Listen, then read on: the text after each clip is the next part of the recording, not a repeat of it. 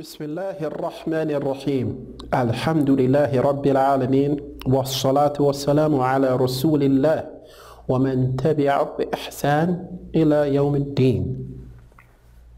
All praise and thanks is truly for Allah, the Lord of everything.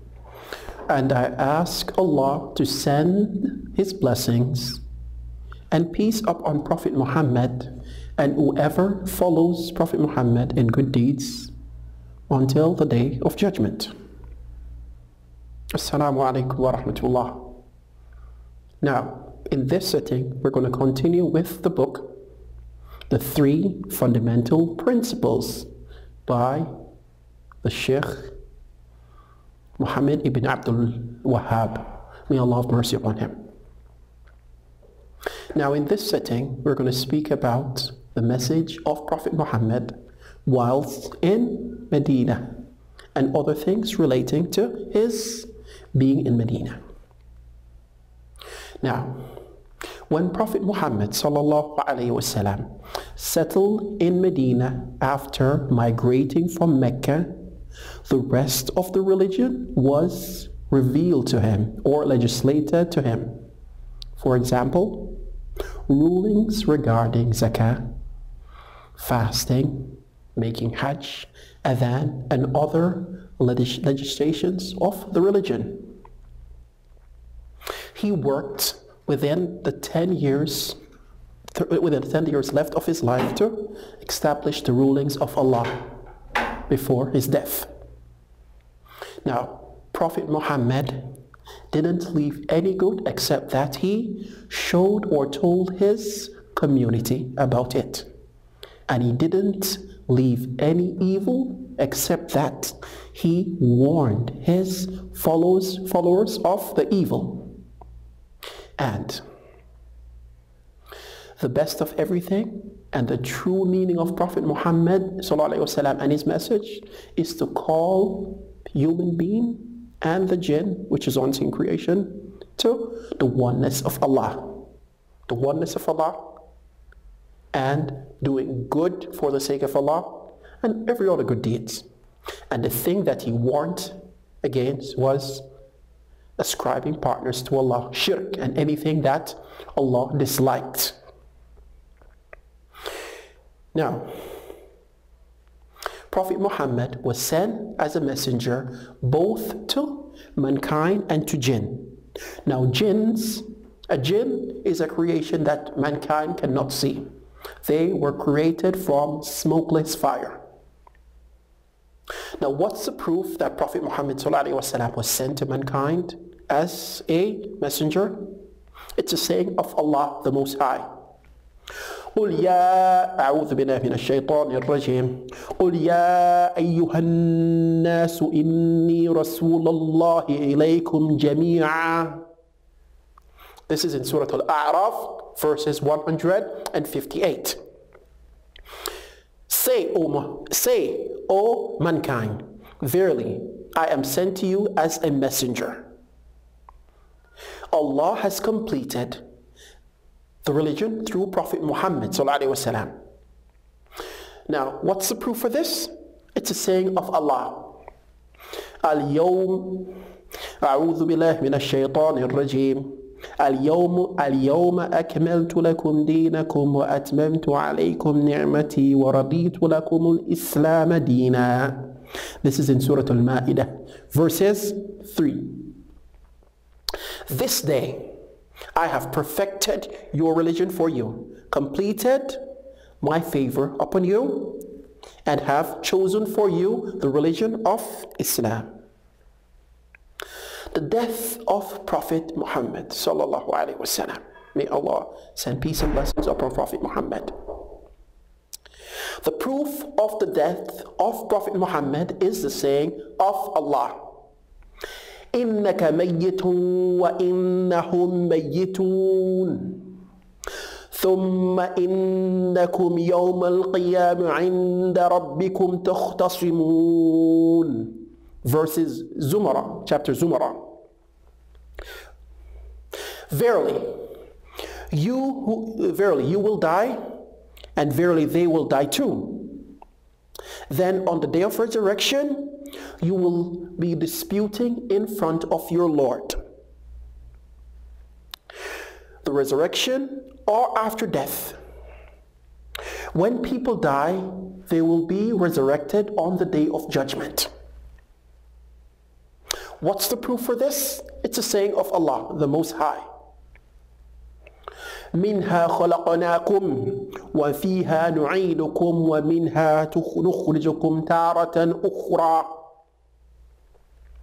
From it we have created you, and in it is it that you will be taken up from again. From it we have created you, and in it we are going to return you from. And you will come from it again. Now let's move on a bit. Allah also says in His book, وَاللَّهُ أَنبَتَكُم مِّنَ الْأَرْضِ نَبَاتًا ثُمَّ نُعِيدُكُم فِيهَا وَنُخْرِجُكُم إِخْرَاجًا. Allah says here, the Most High says here, and Allah has brought you forth from the dust of the earth. After that, He will return you to it and bring you forth. This is in chapter Nuh. After the resurrection, people are going to be asked about their deeds and made responsible for them. The proof is a saying of Allah the Most High, وَلِلَّهِ مَا فِي السَّمَاوَاتِ وَمَا فِي الْأَرْضِ وَلِلَّهِ مَا فِي السَّمَاوَاتِ وَمَا فِي الْأَرْضِ لِيَجْزِيَ الَّذِي أَسَاءُ بِمَا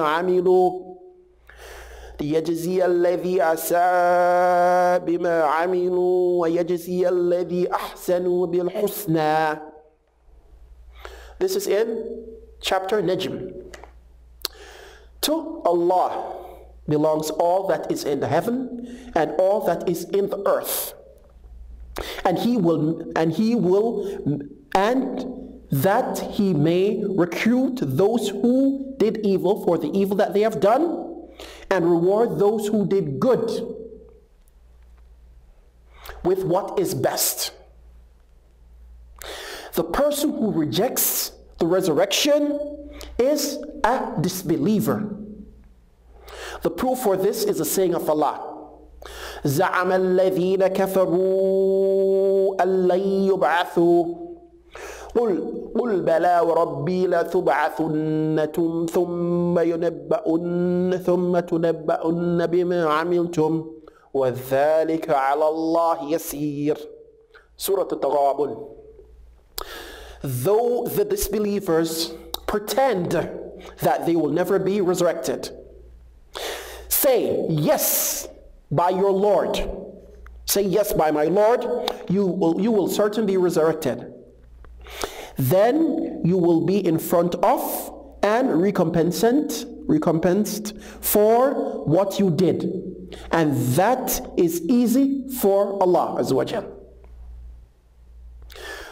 The message, what's the message of prophets and all the messengers? Allah sent messengers as a glad tider to people, and also a warner to the evildoers. What's the proof for this? رسل مبشرين ومنذرين لئلا يكون للناس على الله حجة بعد الرسل.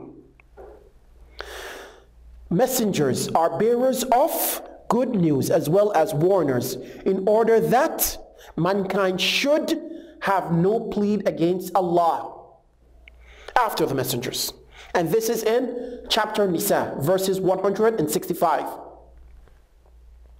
The first of the prophets was Nuh. May Allah send peace and blessings upon him. And the last of the prophet is Muhammad sallallahu alaihi wasallam. May Allah send peace and blessings upon both prophets. And the proof for this is the saying of the Most High. ما كان محمد أبا أحد من رجالكم ولكن رسول الله وخاتم النبيين. Surah Al-Ahzab, verses 40.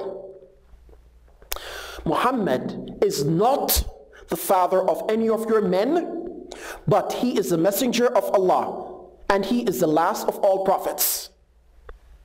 And the proof that Prophet Nuh is from amongst the first prophets is the saying of Allah, إِنَّا أَوْحَيْنَا إِلَيْكَ كَمَا أَوْحَيْنَا إِلَى نُوحٍ وَالنَّبِيِّينَ مِن بَعْدِهِ. Chapter Nisa, verses 163. Indeed, we have revealed to you, O Muhammad, as we have revealed to Noah and the prophets after him. All messengers were sent to a nation from the start of Noah until Prophet Muhammad, ordering them to worship Allah and keep away from all forms of false deity. What's the proof of this? وَلَقَدْ بَعَثْنَا فِي كُلِّ أُمَّةٍ رَسُولًا أَنِ اعْبُدُوا اللَّهَ وَاجْتَنِبُوا الطَّاغُوتَ. And verily, we have sent to every nation a messenger, proclaiming, worship Allah and abandon all taghut. Taghut means all false deity. What is a taghut? Allah has made it compulsory upon us to worship Him and keep away from all false deity. Allah created us. He created us from Adam. So we were once nothing. Then Allah created us. So we have to worship Him in oneness and in truth. That's Allah's right. Now, Ibn Qayyim, may Allah have mercy upon him, said, a taghut is an object that is worshipped, followed, or obeyed, and the people exceed limits with regards to it. There are many false taghut, or false deities. The heads of taghut are Iblis, may Allah send curse upon him. The second, he who is worshipped whilst being pleased with this. The third, he who calls people to worship him. Fourth, a person who claims that he knows something regarding the future events.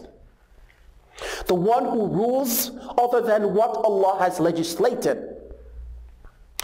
Now the proof of this is Allah saying, لا إكراه في الدين قد تبين الرشد من الغي ومن يكفر بالطاغوت ويؤمن بالله فقد استمسك بالعروة الوثقى لا انفصام لها والله سميع عليم. There is no compulsion in religion. Verily, the right path has been distinct from the wrong path.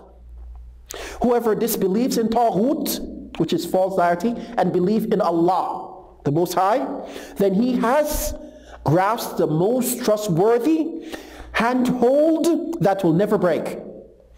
And Allah is the all-hearer and all-knower. This is in chapter Baqarah, verses 156. This is the meaning of La ilaha illallah, the true meaning, to worship Allah in oneness and in truth, and to keep away from all false deities or gods, as you'll say. And the final word is, in the hadith of the Prophet ﷺ, the head of the matter is Islam. Its pillar is prayer, and the top of its humps is jihad in the way of Allah. Now what is jihad? Jihad is the effort you make to propagate Allah's oneness, Allah's words, Allah's religion, and to belittle or make false belief or false worship in the lowest rank. So Allah saying Allah's religion of the highest rank, and the lowest thing to disbelieve in all other than Allah. That's really jihad. And we all should propagate Islam for the sake of Allah, and to make Allah's religion the utmost, and to make other false religion or deities the least in everything. That's the right of Allah. And we should work hard every day to make our living sincerely for Allah, the one above.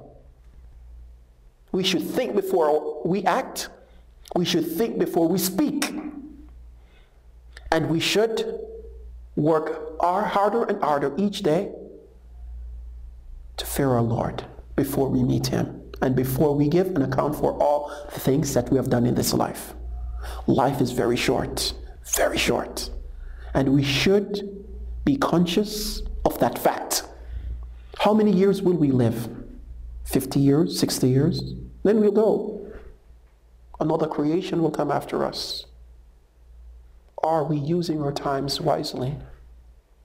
Are we fearing our Lord as we ought to? Are we following the sunnah of Prophet Muhammad? We should give an account of this every minute. Do not wait until the night. Do not wait until Jumu'ah. Do not wait until Ramadan. Or do not wait until Hajj to do all of this. Give an account for yourself now. And then try to be better in the upcoming minutes. Ask for tawbah, repent to your Lord Allah Azza wa Jal for His sake and not for any other, and work hard. May Allah give me and you success in everything. Alhamdulillah Rabbil Alameen.